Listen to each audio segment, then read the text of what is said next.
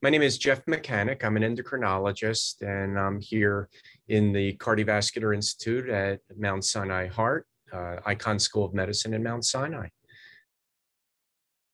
It seems that the most popular question that I'll get from patients within the context of cardiovascular disease actually is, Doc, how do I lose weight? I'm here to lose weight. I've tried to lose weight. It's all about weight. It's all very weight centric. And I think what's more telling is what patients are not asking. What they're not asking is, how can I be more healthy? How can I prevent chronic disease? How can I prevent heart disease? So actually, the whole issue about heart health is not so much these focused questions of how do I lose weight, or how do I have my sugars better? How do I get my blood pressure controlled? How do I lower my cholesterol? They're all important, and they're certainly part of the answer. But the more significant issue is about health, about prevention of chronic disease and prevention of heart disease. The major risk factors for cardiovascular disease, if you look at it as a chronic disease and in a chronic care model, you focus on drivers. You focus on the things that can cause these chronic diseases. Now, the way that I put this together is I divide drivers into primary drivers and secondary or metabolic drivers. So primary drivers are sort of what start this whole nefarious process in play, and that would include genetics. Of course, genetics are not modifiable. Environment, and certain aspects of the environment you can't modify, but other aspects you can. The built environment, the human-made environment where you live, and you've seen legislation and issues about supersize and building running paths and things like that.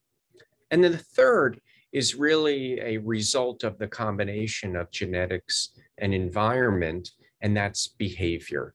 The way in which we behave, the way in which we construct our own personalized lifestyle. And it's that lifestyle that then triggers or starts a chronic disease process.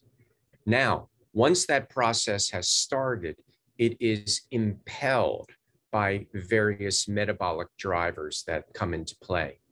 One of them is abnormal adiposity. Now, in newer models, we bring together terms such as obesity and overweight, maybe fatty liver, findings such as fat around the heart, all in terms of abnormal adiposity. Obesity really doesn't tell the whole story, and we try actually not to use the word obesity so much anymore. It tends to be a little stigmatizing. It doesn't make you feel good if somebody's referring to your medical condition in that way. A second driver is dysglycemia, DYS. That means abnormal.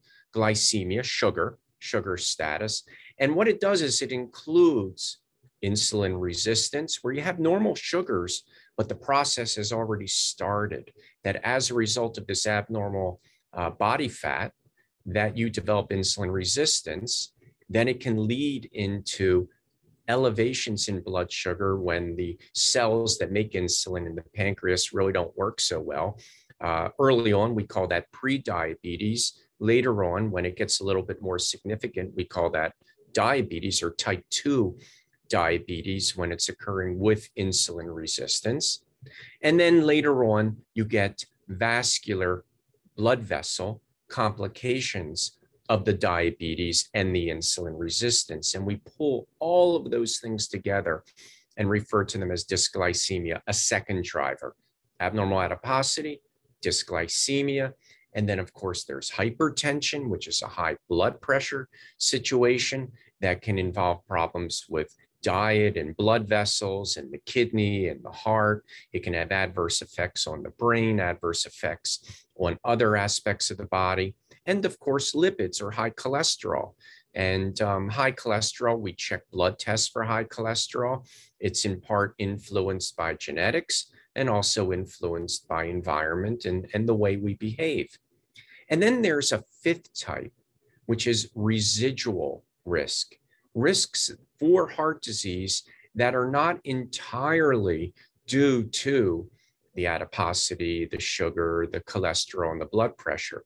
And this could relate to ethnicity and culture. It's generally referred to as social determinants of health. It could be stress. It could be the way it affects your sleep.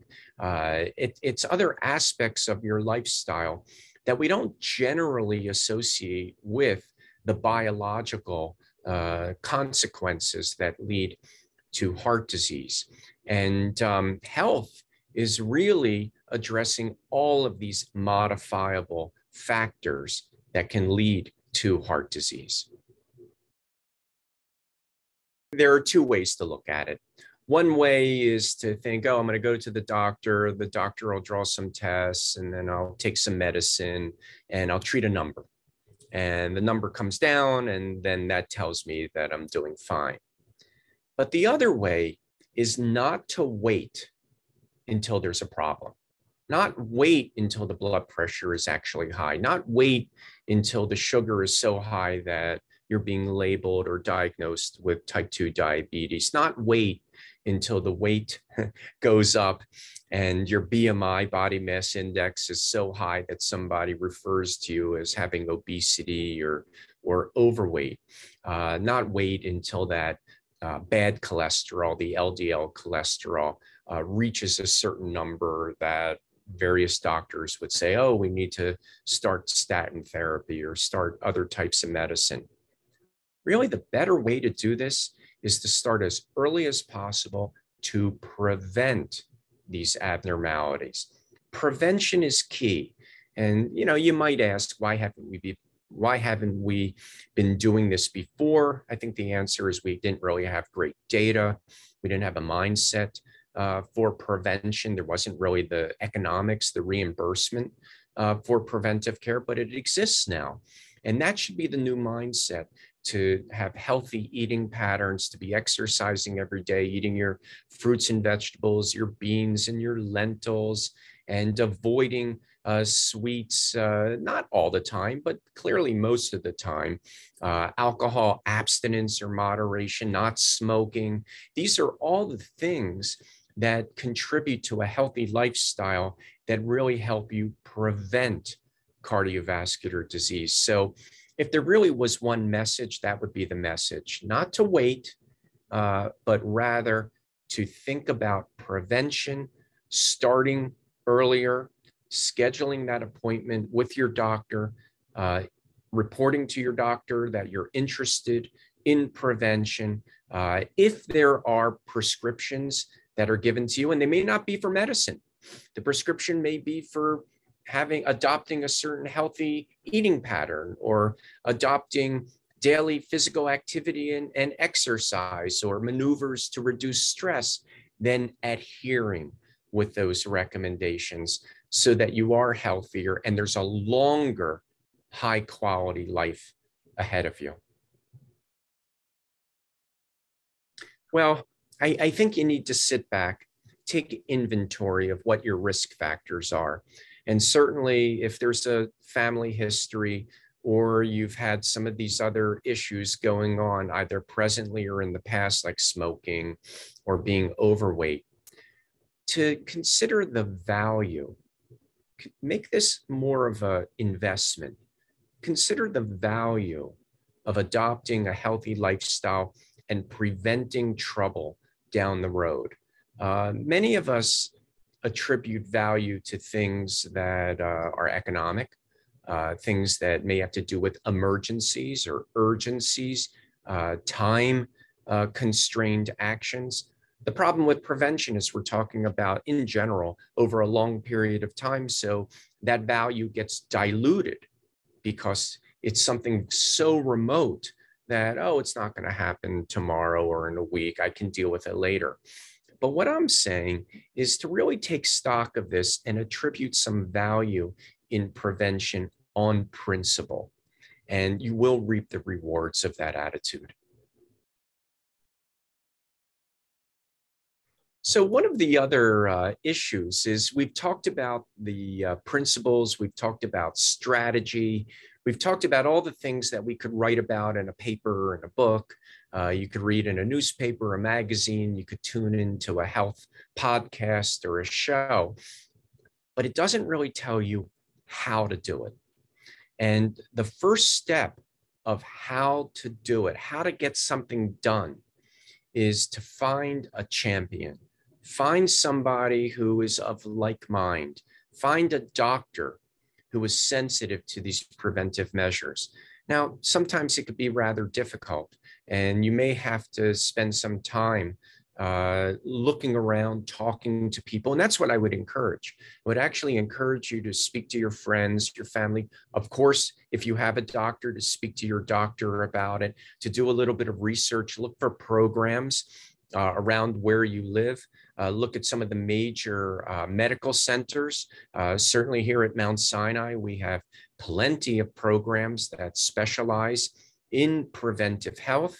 Many other medical centers and many other doctors do it as well, but you're going to have to put a little elbow grease into this to locate doctors that are trained in traditional medicine, trained at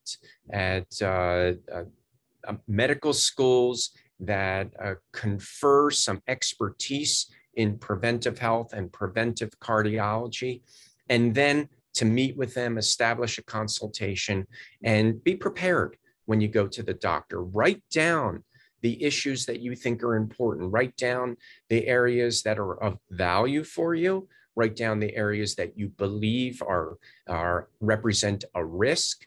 Write down what you want in life, sort of a high level discussion on what health is.